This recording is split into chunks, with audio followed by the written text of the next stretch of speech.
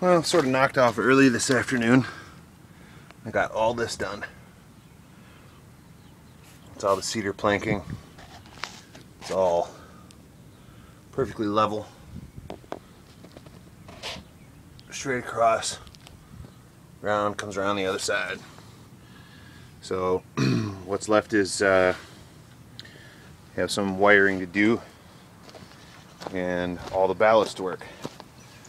So messed around and made this bridge today. That was fun. That just sits on it. Yeah, there's a cherry tree here, so that bridge is not going to be fastened in any way, shape, or form.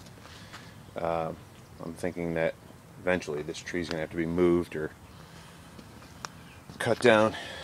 So, see the planking come in here. I say so a lot. Anybody ever notice that? It drives me nuts. So there's the 4x4 chunks. See, I said it again. Cleaned out a bunch of crap from underneath there while I was under there, and now I would like to rake up the leaves. So, see, I said so again.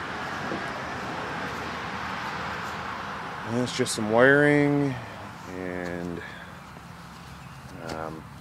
I'm putting pieces of tile underneath all the switch tracks because I don't want the gravel to mess up any switching operations. So you can see, I said so again. You can see the tile under there, so unobstructed. See, unobstructed. How well it works. Well, hopefully tomorrow get more done if it doesn't rain.